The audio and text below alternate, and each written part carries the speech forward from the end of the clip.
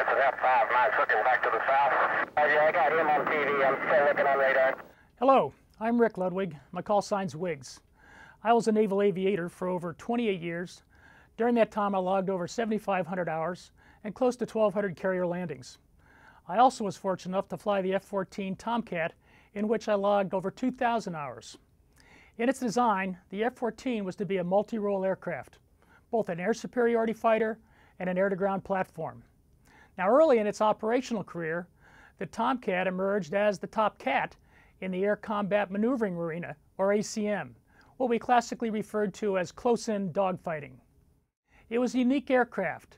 It blended an AWG-9 fire control system, or its radar, with an AIM-54 Phoenix missile system. That made it the Navy's first choice for long-range fleet air defense. But technology changes, as does the threat. And ROE, or rules of engagement, don't always let you play to your strengths.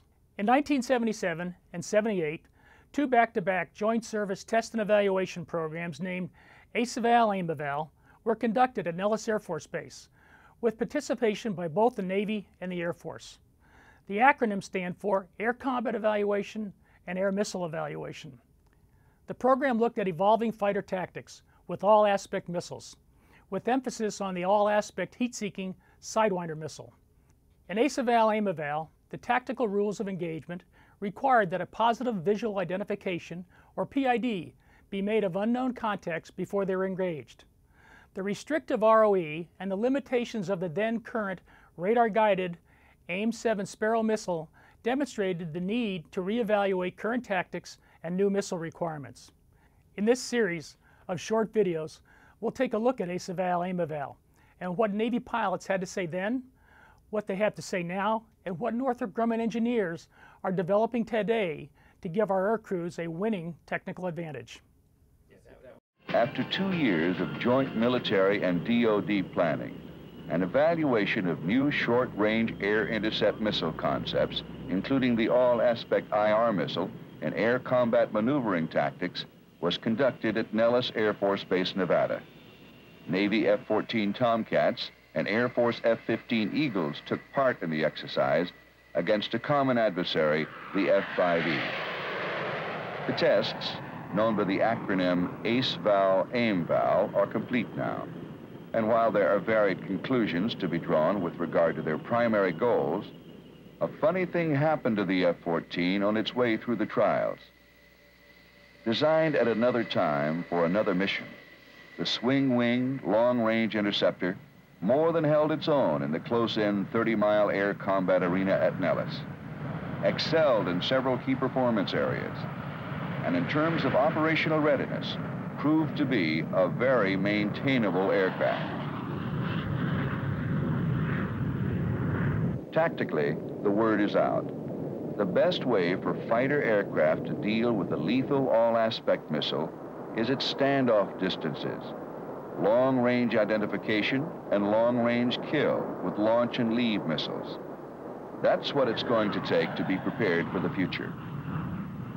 Because the new infrared missiles can be fired head-on, or even at an angle to the target, maneuvering is less important, and getting behind the other guy is no longer an essential ingredient for successful air combat.